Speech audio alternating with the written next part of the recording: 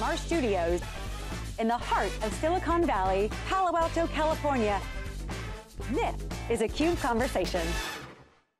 Hello everyone, welcome to the special CUBE Conversation here in Palo Alto, California. I'm John Furrier, co-host of theCUBE. We're here at Bret Arsenault, who's a CISO for Microsoft, also Corporate Vice President, Chief Information Security. Bret, thanks for joining me today. Thanks for coming on, appreciate it. Thanks.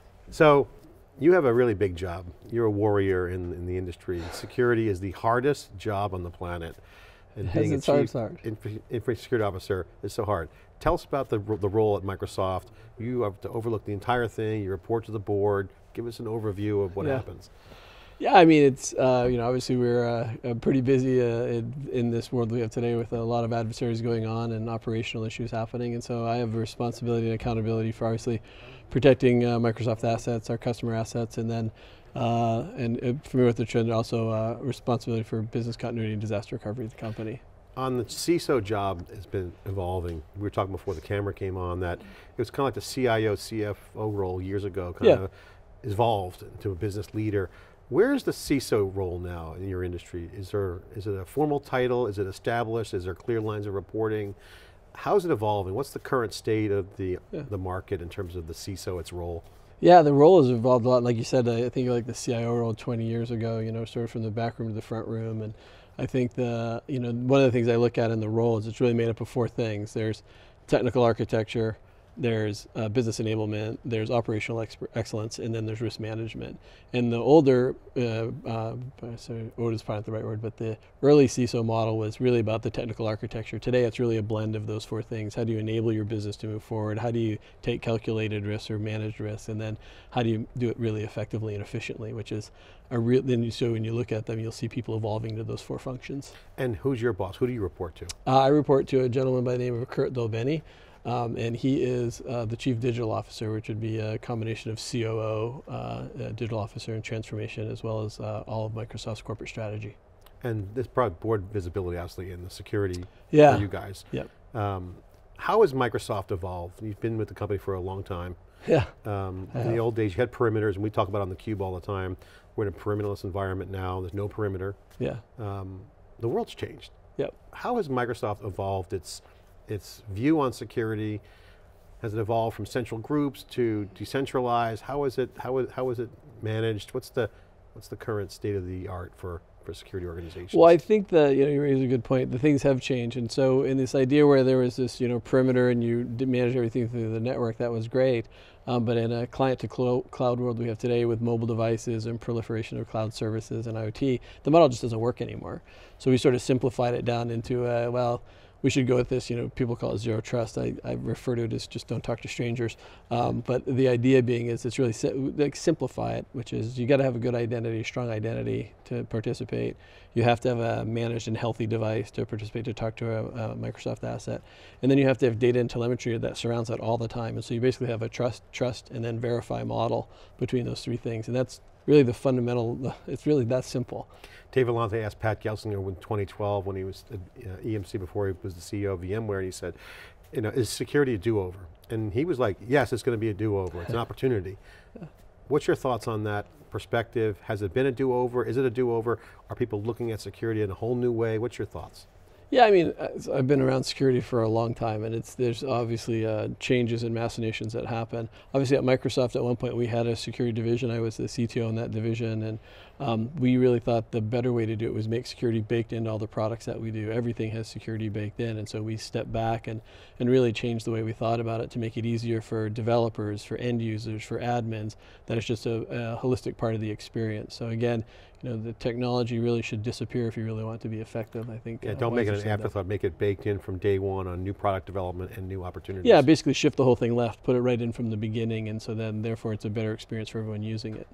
So one of the things we've observed over the past 10 years of doing theCUBE, when Hadoop first rolled onto the scene, big data, role of data has been critical, and I think one of the things that's interesting is, as you get data into the system, you can use data contextually and look at contextual and behavioral data. Yeah. It really create some visibility into things you might or may not have seen before.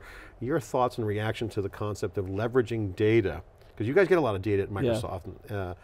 How do you leverage the data? What's the view of data? New data will make things different, you get different perspectives, creates more visibility. Is that the right view? What's your thoughts on the role of data and the role data plays? Well, I think I was saying, we had this idea of there's identity, there's device, and then there's the data and telemetry. That platform becomes everything we do, whether it's just security or anomalous behavior like you were talking about, or just how do we improve the user experience all the way through, and so we use it as a service health indicator as well. I think the one thing we've learned though is, I was building one of the biggest data repositories we had for some time. Like we look at about, 6.5 trillion different security events a day. In any given day, and so sort of how do you filter through that and manage that? It's a pretty amazing process. 6.5 trillion per day. Events per day, yeah. That's coming into Microsoft's that we run through the different ecosystem, your systems, your computers. Yeah, about 3,500 people reason over that. So you can sort of do the math. You need to have some pretty good technology to make it work effectively for you and efficiently. At RSA, I heard a quote on the floor and on theCUBE, kind of echoing the same sentiment, is you can't hire your way to success in this market. Yeah. There's just not enough people qualified and jobs available to handle the volume and the velocity of the data coming in. Automation plays a critical role. Your reaction to that comment, thoughts on that? Well, I think the key word there, John, is when you talk about the volume of the data, right? Because there's what we used to call speeds and feeds, right? How big is the data? And we used to get great network data, so I can share a little because we've talked like from the 90s or whatever period that we were in there, like the network was everything. But it turns out, much like a diverse workforce creates the best products, it turns out diverse data is more important than speeds and feeds. So for example, authentication data mapped to email data, mapped to endpoint data, mapped to service data. So when you're hosting the number of customers we are, like financial sector data versus healthcare data. And so it's the ability to actually do correlation across that diverse set of data that really differentiates it. So as an example, we update 1.2 billion devices every single month. We do 630 billion authentications every single month. And so the ability to start correlating those things in movement give us a set of insights to protect people like we never had before. That's interesting telemetry you're getting from the marketplace, plus you have the systems to bring it in. I probably should comment, I just realized, and it's all with this consent. We don't do it without consent. We would never do it without consent. Well, of course, you guys have the terms of service. You guys do a good job on that. But I think the point that I'm seeing there is that you guys are Microsoft. Microsoft's got a lot of access, got a lot of stuff out there. How does an enterprise move to that diverse model? Because they'll have email, obviously, but they have devices. So you guys are kind of operating, I would say, at tier 1 of the IQ level of that environment, because you're Microsoft, and I'm sure other the big scale players do that.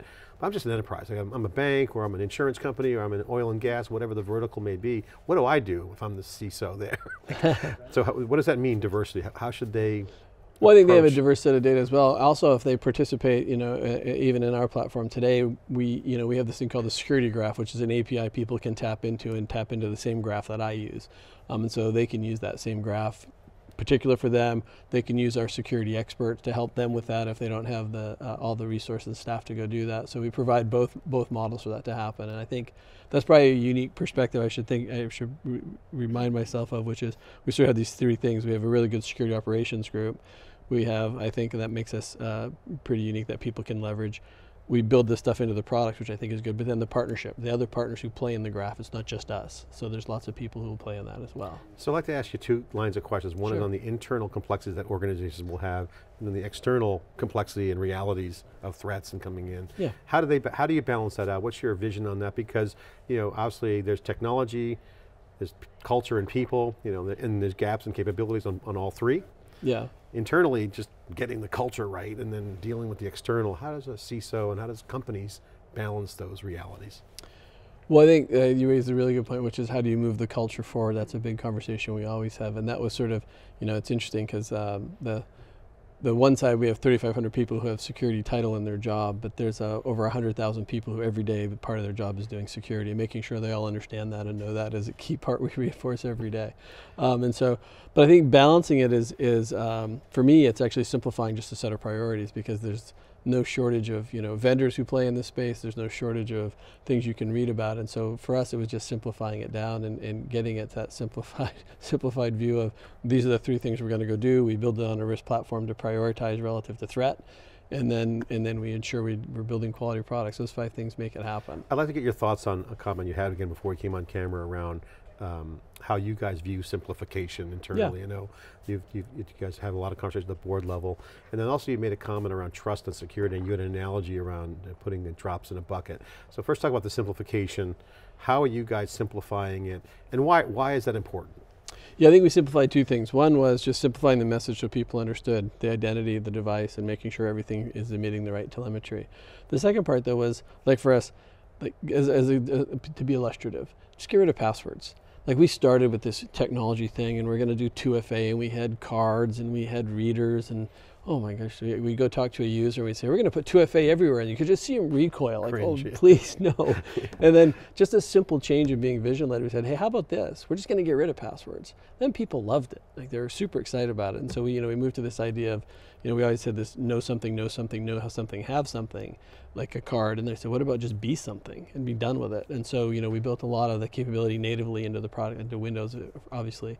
But I support a heterogeneous environment, so I support a lot of Mac, Linux, and iOS and Android as well. So we provided both models. You could use BIO or you could use your device. But that seems to be a trend. Obviously, see that with phones as well. And this, who you are is the password. And why is this important? Because now, is it because of ease of use? Is it easier to program? What's the thought process? Well, I think there's two things that make it super helpful for us. One is when you do the biometric model, well, first of all, to your point, the user experience is so much better. Like we walk up to a device and it just comes on. So there's no typing this in, no mistyping my password. And we talked earlier, and one of the most popular passwords in Seattle was Seahawks 2017. You can guess why, but it would meet the complexity requirements. And so the idea is you just eliminate all that altogether. You walk up, machine recognizes you, and you're off and running. So the user experience is great, but plus, it's actually, the entropy is harder in the biometric, which makes it harder for people to break it, but also more importantly, it's bound locally to the device, so you can't run it from somewhere else.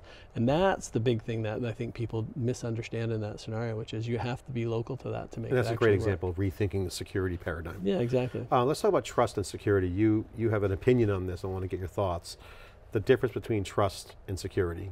Because they go hand in hand, but at the same time, they can be confused. Your thoughts on this? Well, I mean, you can have great trust. You can have great security, but you generally, and you would hope that would equate like a direct correlation to trust, but it's not. You build trust. I think our COO said it best a long time ago. You put one drop of water in the bucket every time, and that's how you build trust over time. My teenager will tell you that. And then you kick it over and you put it all on the floor. So you have to, it's always this ratcheting up bar that builds trust. So you're doing great, you got a bucket of water, you got a lot of trust, and one breach, it's over, right? Yeah, and you got to go rebuild it, and you got to start all over again. And so key obviously is not to have that happen. But then that's where you make sure you have operational rigor and process. I think a great example of that, just anecdotally, is look at Facebook. Great, they have great security, although they went down this past week. But still, the trust factor on just some of the other more societal questions. Yeah, that's nothing to do with security. Yeah, and I think that's a large part of making sure you're being. That's why I said before about we make sure we have consent, we're transparent about how we do the things we do, and that's probably one of the best ways to build trust. Okay, so you guys have been successful at Microsoft. Just to kind of tie the company for a second to your role. Yeah. It's pretty well documented that the stock price is at an all-time high. Satya Nadella, CUBE alumni, by the way, has been on the CUBE before. He took over, and he didn't pivot, he just said, we're going to the cloud. And he saw the great moves, he donated a lot of great stuff to open source, from open compute to open source, and the ship has turned and everything's going great. But that journey to the cloud has been great for the company. So I got to ask you, as you guys move to the cloud, the impact to your business is multifold. One, products, ecosystem, suppliers, all these things are changing. Yeah. How has the security role and the CISO position been impacted? What have you guys done? How does that impact security in general? Your thoughts? Yeah, I mean, I think we obviously we're like any other enterprise. We had thousands of line of business applications. We did a transformation, and we took a methodological approach with the risk management, and we said, okay, well, this 30% we should just get rid of and decommission. These we should, optimize, and just shifting applications to the cloud was okay, but it turns out there's massive benefit there. Like for elasticity, you think of things like quarterly reporting or annual surveys or things like that, where you could just dynamically grow and shrink your platform, which was awesome. Linear scale that we never had, because those events I talk about would require re-architecture. Step rate function now becomes linear. And so I think there's a lot of things from a security perspective I could do in a much more efficient factor than I had done it before, but also much more effective. I just have compute capability I didn't have. I have signal I didn't have. And so, but we had to wrap our head around that, right? And figure out how to really leverage that, and to be honest, get to the point where we exploit it. Because remember, in my space, I have disaster and continuity and business process stuff. And so, everyone would build dark fiber, big data centers, storage, active-active, and now when you use a platform as a service like on Azure, you could just click a box and say, I want this thing to replicate. And it also feeds into your concept about diverse data and getting that data into a system that you can throw a bunch of compute at scale. Yeah. So about diverse data, how does that impact the good guys and the bad guys? Does it tip the scales? Because if you have diverse data and you have visibility, it's a race for who has the most data, because more data, diversity increases the aperture and or visibility into events. Yeah, it's Talk interesting. about that dynamic. I should be careful. I feel like this is the job you always feel like you're treading water and trying to stay ahead. But I think that for the first time in my tenure doing this, I feel there's an asymmetry that benefits the good guys in this case, because of the fact that your ability to reason over large sets of data like that and is compute and data intensive, and it'll be much harder for them. Like, they can generally use encryption more effectively than some organizations because of the one-to-many relationship that happens in that scenario. But in the data scenario, you can't. So at least for now, I feel like there's the scales may have tipped a bit for the good guy. I think you're right on that one. I think it's good observation. I think the industry insight, if you look at the activity around from new funded ventures to overall activity on the analytics side, clearly the data edge is going to be an advantage. I think that's a great point. Okay, let's talk about the explosion of devices. We're seeing now an explosion of IP-enabled devices, Internet of Things to the edge. Operational technologies are out there that in factory floors, everything's being IP enabled. Kind of reminds me of the old days where internet population, number of users on the internet is growing, and that caused a lot of change in value creation and opportunities. Devices are coming on, both physical and software enabled, at a massive rate. It's causing a lot of change in the industry, certainly from a security posture standpoint. You got more surface area. But there's still an opportunity to either help on the do-over, but also create value. Your thoughts on this exploding device landscape? I think you have your Boston background, so Metcalfe's law was the value of the network is the number of the nodes on the network squared, right? And so that tends to still be true, and it continues to grow. I think there's huge value in the devices there. I mean, if you look at the things we can do today, whether it's this watch or your smartphone or your smart home or whatever it is, it's pretty unprecedented, the capabilities. And not just in those, but even in emerging markets where you see the things people are doing with phones and lower end phones that you just didn't have access to from an information, democratization of information and analysis. I think it's fantastic. I do think though on the devices, there's a set of devices that don't have the same capabilities as some of the more modern, so they don't have encryption capability, they don't have some of those things. And one of Microsoft's responses to that was, everything has an MCU in it, right? And so we, with Azure Sphere, we created our own MCU that did give you the ability to update it, to secure it, to run it and manage it. And I think that's one of the things we're doing to try to help, which is to start making these IoT or smart devices, but at a very low cost point that still gives you the ability, because the problem with not being able to update, which we learned in OT, is that over time new techniques happen and you can't update the system. So and that's getting down to the product level with security and also having the data. Great threads. So final talk track I want to get with you on is, you're a warrior in the industry. I said earlier, CISO is a hard job. You're constantly dealing with compliance to current attacks, new vectors, new strains of malware. I mean, it's all over the map. You got the inbound coming in, and you got to deal with all the blocking and tackling of the organization.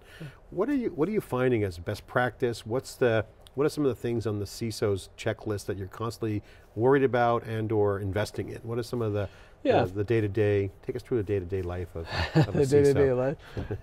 Well, it starts with not a lot of sleep. That's the first thing you have to get used to. But I think again, like I said, there's risk management. You just prioritize your set of risks. It's different for every company. Like for us, hackers don't break and they just log in. So identity still is one of the top things people have to go work on. Hence the, get rid of passwords is good for the user, but good for the system.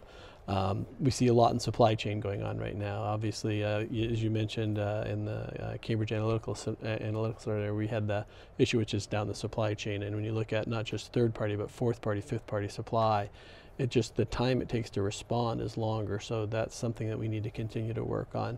And then I think, those are some of the big things. The other big thing though is again about this, how do you become effective and efficient, and how you manage that supply chain. Like I've been on a mission for 3 years to reduce my number of suppliers by about 50%. And there's still lots of work to do there, but it's just getting better leverage from the supplier I have as well as taking on new capabilities or things that we may be providing natively. But at the end of the day, if you have one system that can do what 4 systems can do, going back to the war for talent, having people know 4 systems versus 1 system, it's just way better for efficient use of talent, and obviously simplicity is the friend of security, whereas entropy is not. And also you mentioned quality data, or diverse data as you mentioned, but also there's also quality data. If you have quality and diverse data, you can have a nice mechanism to get machine learning going well.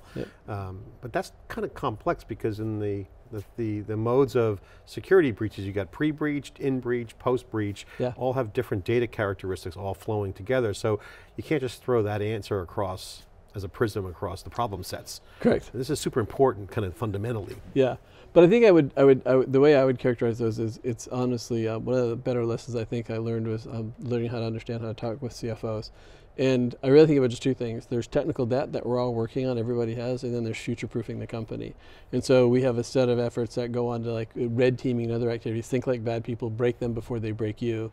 You know, break it yourself and then go work on it. And so we're always balancing how much we're spending on the technical debt cleanup, you know, modernizing systems and things that are more capable.